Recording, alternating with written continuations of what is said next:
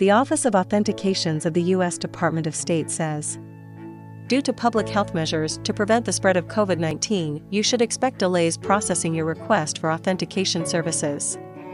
It may take us 2 to 3 weeks to process your request from the date we receive it. Please consider waiting to mail your request until we resume normal operations. We have suspended in-person counter service during the COVID-19 pandemic and are only offering mail-in service at this time. Our team has been heavily impacted by COVID-19 and we are experiencing extremely high call volumes. We are working to safely add resources to make sure we answer your inquiries and address new and pending cases as quickly as possible.